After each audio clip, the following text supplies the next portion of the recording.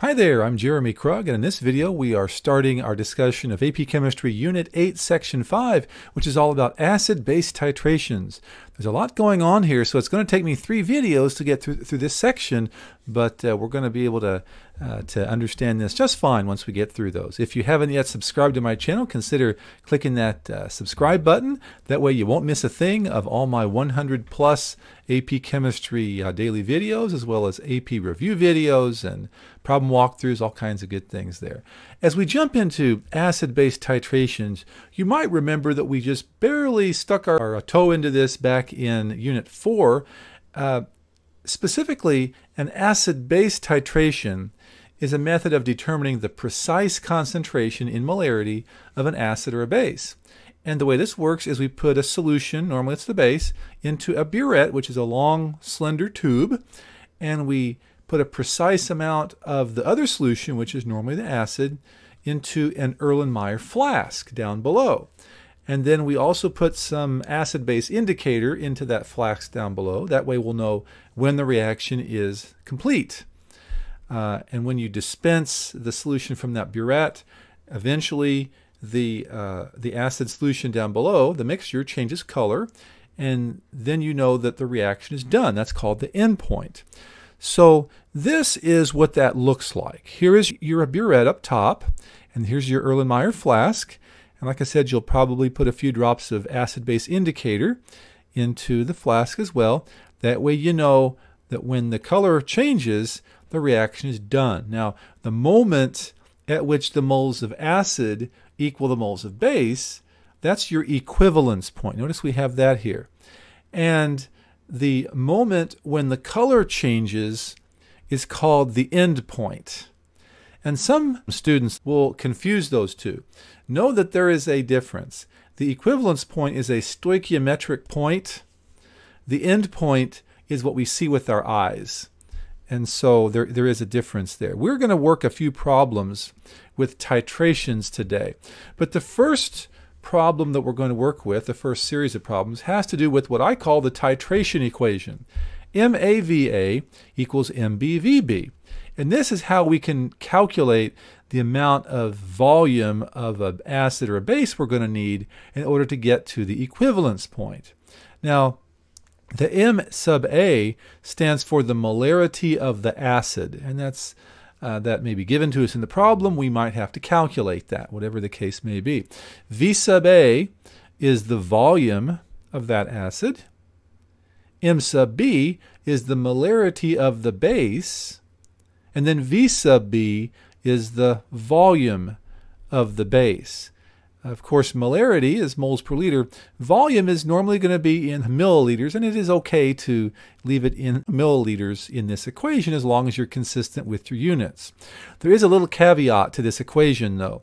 If you're working with an acid, or more commonly a base that has multiple basic or acidic units on it, like calcium hydroxide, for example, has 2 hydroxide units.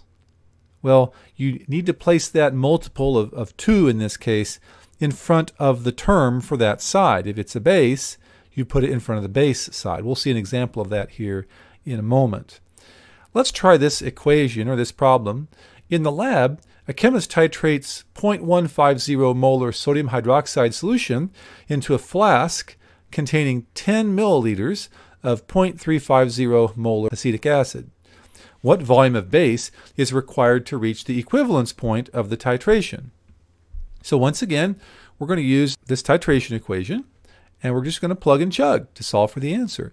The molarity of the acid is given to us in the problem. It says the acid, this acetic acid here, is 0.350 molar, so that goes in for M sub A. The volume of the acid is also given to us. It's 10 milliliters, so that goes in for V sub A. And then M sub B is the molarity of the base. That's given to us in the problem. The base is sodium hydroxide, so that's 0.150 molar. And then volume of the base, VB, that's what we're solving for. It asks us what volume of base is required. So that's our unknown. So this is just a simple algebra problem. When you take 0.35 times 10 and divide by 0.15, you get the correct answer of about 23.3 milliliters as your answer. So that's how much base it should take to get to the equivalence point. Let's try another example. In an acid-base titration, it requires 36.48 milliliters of calcium hydroxide to reach the endpoint when being titrated into 15.00 milliliters of 0.300 molar HCl. What is the concentration of the calcium hydroxide solution? And you might realize that maybe I should have said equivalence point, right? Sometimes we use them interchangeably when maybe we shouldn't. Anyway, we're going to plug and chug into the equation. MAVA equals MBVB, but I want you to notice something. We're working with calcium hydroxide, and this is one of those strong bases that has 2 hydroxide units along with it, which means we're going to have to put a 2 right here in the equation to make the stoichiometry work out. Just realize that sometimes you have to do that. Now, we can work the problem as usual. The molarity of the acid is given to us. It's 0.300 molar of our acid. So that goes in for M sub A. The V sub A, the volume of the acid, is 15 milliliters. So that goes in for V sub A. Then the molarity of the base, well, that's what we're solving for. It says, what is the concentration of the calcium hydroxide? So I'm going to leave my 2 there, of course, and then M sub B is what I'm solving for. V sub B is the volume of the base, and it says 36.48 milliliters. So that's going to be the volume of the base. So now we just have to solve the problem. Solve for M sub B. So 0.3 times 15, divide by 2, divide by 36.48, and you'll find that the answer is M sub B equals 0.0617 molar calcium hydroxide.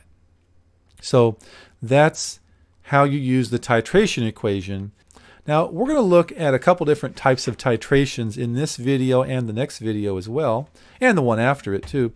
And the first type is a strong acid, strong base titration. Now, in the laboratory in AP Chemistry, this is probably not the most common one to work with, but this is the easiest one, so we're going to start with this. Don't forget that when you add a strong acid to a strong base, the net ionic equation is always the same. This is just like we did in our last video in section 4. A strong acid, strong base will always be H plus OH minus yields water. So that makes it a little bit easier because you know that the net ionic equation is always that. So you just write that down. Now, don't forget that there's only really one product here. The product, and the only product, is pure water in its liquid form. So that means that the pH at the equivalence point, that's the point where the moles of acid equal moles of base, will always be 7 as long as you're at 25 degrees Celsius. That's the equivalence point at that temperature. So it'll be 7. Now let's take a look at this problem right here. It says that in a titration, 0.200 molar sodium hydroxide is titrated into 40 milliliters of 0.100 molar HCl, hydrochloric acid. Determine the amount of sodium hydroxide required to reach the equivalence point and calculate the pH of the mixture after 20 milliliters of sodium hydroxide have been added. So to solve part A, we need to use the titration equation, MAVA equals MBVB, and just plug and chug into this. So the molarity of the acid is given to us in the problem. It's 0.100 molar, so I'm going to plug that in there. The volume of the acid, it says we're titrating it into 40 milliliters of this acid. So 40 milliliters is our V sub A. Our M sub B is 0.2 moles per liter. So that goes in there for the molarity of the base. We're trying to determine the amount of sodium hydroxide required. So V sub B is going to be our unknown. So we're going to leave that as VB. Now we just have to solve using algebra. And when you multiply 40 times 0.1 and then divide that by 0.2, you'll find that your V sub B is 20 milliliters. And so it's going to take 20 milliliters to get to the equivalence point. Now part B asks, calculate the pH of this mixture after 20 milliliters of sodium hydroxide have been added. Well, we know that 20 milliliters, that's the equivalence point, isn't it? We just calculated that. So at the equivalence point in a strong acid, strong base titration, the pH is always 7, isn't it? As long as we're at 25 degrees Celsius. So that's the answer. It is 7.00. Now very often it's useful to take a look at a graph of how the pH changes over the course of the titration. So this is something called the titration curve. And notice that on the x-axis we have the volume of a base that has been added, and on the y-axis we have pH. So in our titration curve, notice that we start very, very low, because in our flask down below we have a strong acid. So your pH will be pretty close to 0. And as we add the base, the pH goes up slowly. Notice how it goes up slowly and slowly and slowly. And then at a certain point, it just shoots up. And we'll talk about why that happens here in a later video. But notice that at some point it just shoots up, and then it keeps on going up more gradually after that.